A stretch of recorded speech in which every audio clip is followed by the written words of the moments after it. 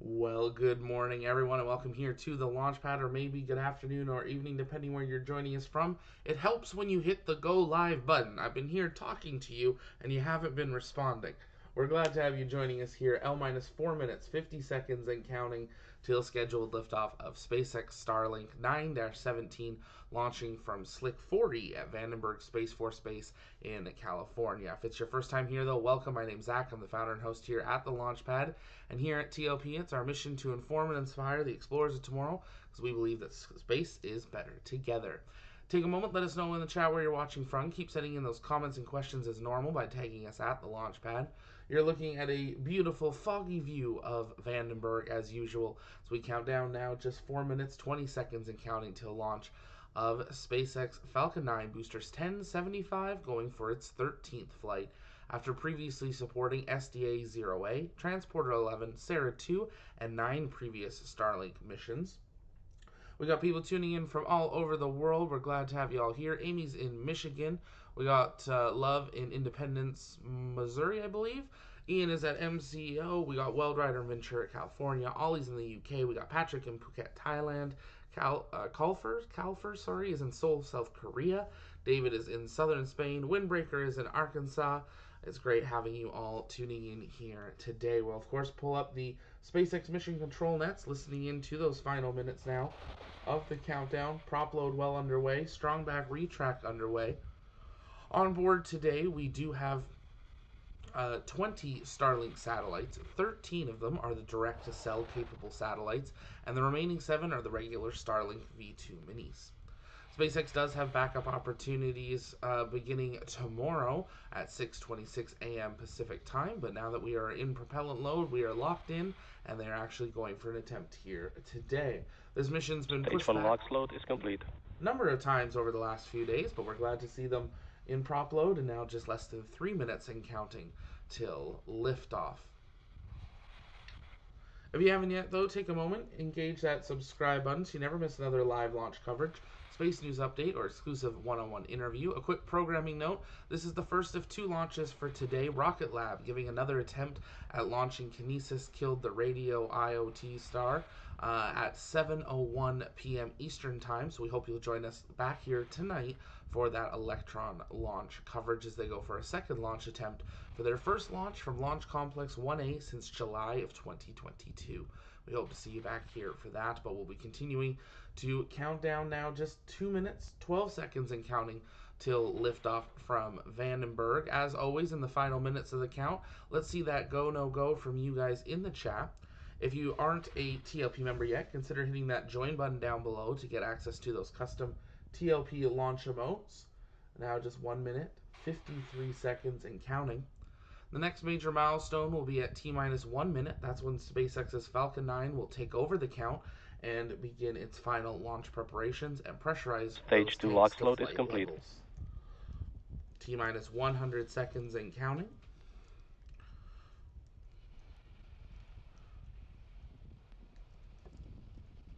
Ground gas, close out. Now, payload deployment will occur 1 hour, 35 minutes into flight. SpaceX no longer provides live coverage of payload deployments. Make sure you stay tuned to social media. T-minus 80 seconds. People tuning in from all over the world. We got Space Nerd from Destin, Florida. We got JX in Lisbon, Portugal. Justine is in Imperial Valley. And we got Casino in the Philippines. Great to have you here. T-minus 60 seconds and counting. Falcon 9 is in startup. Listen into the final minute of the count as SpaceX prepares to launch 20 more Starlink V2 Mini and direct-to-cell satellites to low Earth orbit. I'll be back shortly after liftoff to take you through the final the remaining minutes of flight from liftoff to booster landing.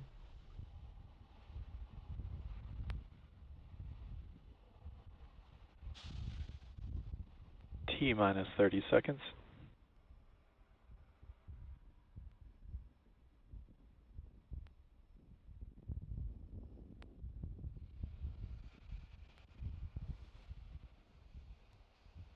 T-minus 15 seconds.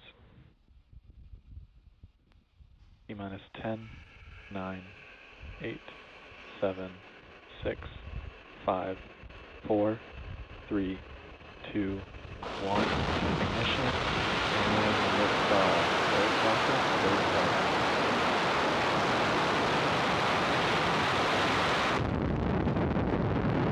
Vehicles pitching downrange. Stage 1 propulsion is nominal.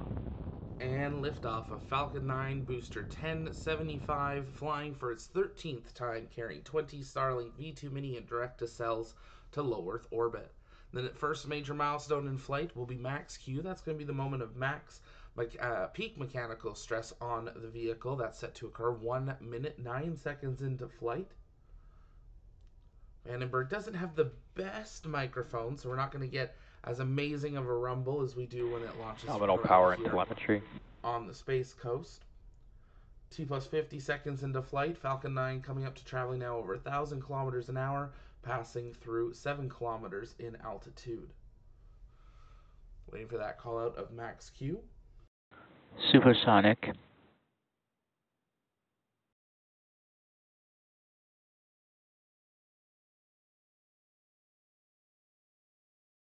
Max Q. And there's that call out of max Q. Falcon 9 continuing to fly, now traveling over 2,000 kilometers an hour, coming up to 17 kilometers in altitude and increasing. The next event will be the beginning of a sequence of events kicked off with MECO, or first stage main engine cutoff. That'll be immediately followed by first and second stage separation. Second engine start, or SES1, we just heard the call out for MVAC engine chill in preparation of that. And about 30 seconds after, we will have fairing deployment, and that is when those Starlink satellites will be exposed to the vacuum of space for the very first time. Coming up to 2 minutes into flight, as always, send in those comments, and we'll be answering those questions you have during the coast phase of the first stage as it journeys back down to Earth. Today, it'll be attempting to land on the drone ship, Of Course I Still Love You, stationed downrange in the Pacific Ocean. Waiting for the beginning of that sequence, beginning 2 minutes, 29 seconds into flight with MECO.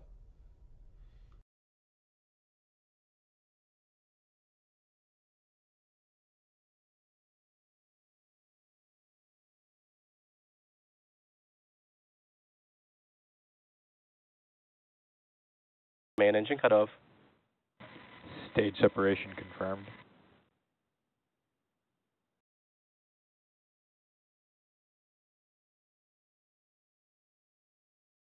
MVAC ignition.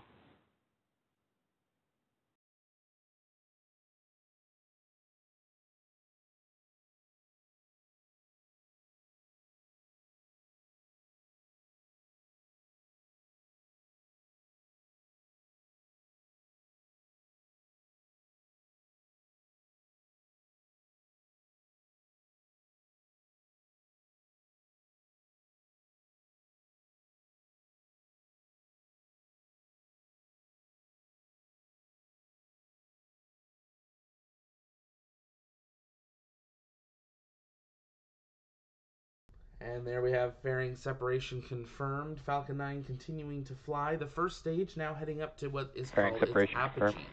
That'll be the highest point in its flight. Take a moment, let's see those guesses in the chat of what you think that apogee is going to be. On the bottom left corner of your screen, we know we've hit apogee when the speed starts going up and the altitude pauses and then begins to decrease.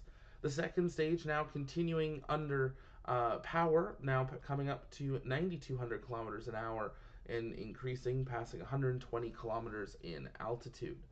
4 minutes into flight, we're approaching that apogee of the first stage as it begins its journey back down to Earth. We're answering your guys' comments and questions in the chat. Fuzzball says, thank you, the Launchpad, for making our day and blast off. I appreciate that. Thanks for being here.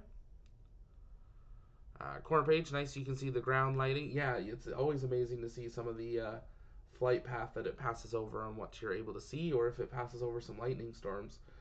Views are always incredible as well.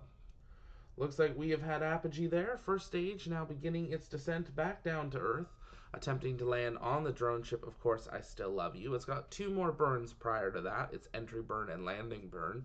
Entry burn scheduled to begin 6 minutes, 1 second into flight, lasting 23 seconds this morning, followed by landing burn, 7 minutes, 52 seconds into flight, landing lasting right about 20-25 seconds, depends how the landing goes as it touches down. Now, as I said, SpaceX no longer provides live coverage of their deployment, so we'll be wrapping coverage with booster landing and confirmation of SECO-1, which is when the second stage will be into its initial parking orbit. This means that it is in a stable orbit, that it is in orbit around the Earth and will stay there in preparation for deployment. We do have one more burn of the second stage prior to deployment, though. This will put it into its final deployment orbit. That's occurring 53 minutes 42 seconds in the flight lasting just 1 second.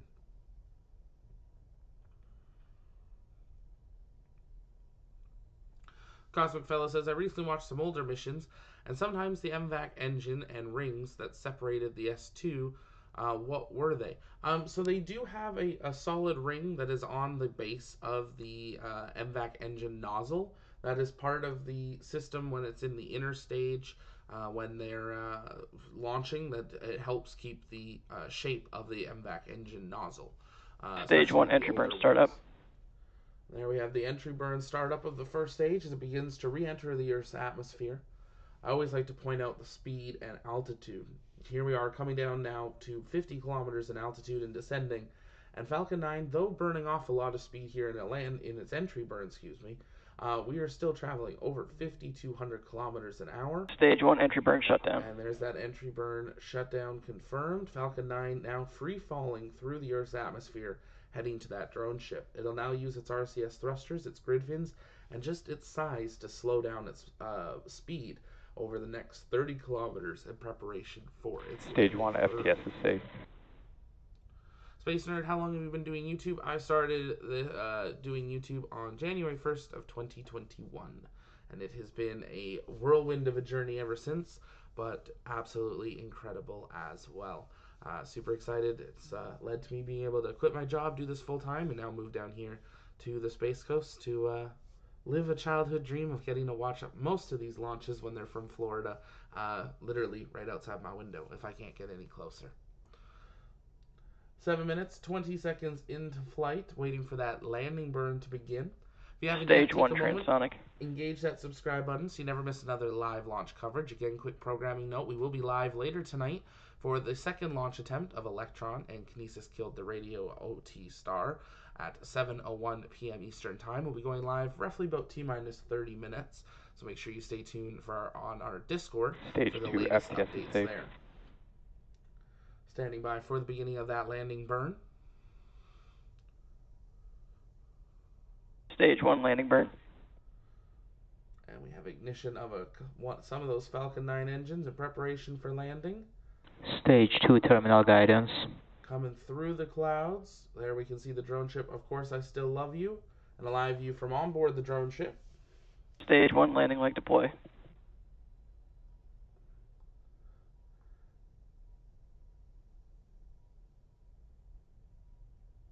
Stage 1 landing confirmed. Nothing, Falcon 9, 1075, back on Earth, having completed its 15th flight. We're waiting for confirmation of SECO-1. We'll hopefully get visuals of that before they wrap up their coverage here today. Watch the speed there. Once that speed halts, we know we'll have a good initial parking orbit. We'll be able to keep this visual view of it as well. Some beautiful views of the Earth passing below. And there we have confirmation of SECO-1. Falcon 9 second stage with 20 Starlink V2 minis and direct-to-cells now in low Earth orbit.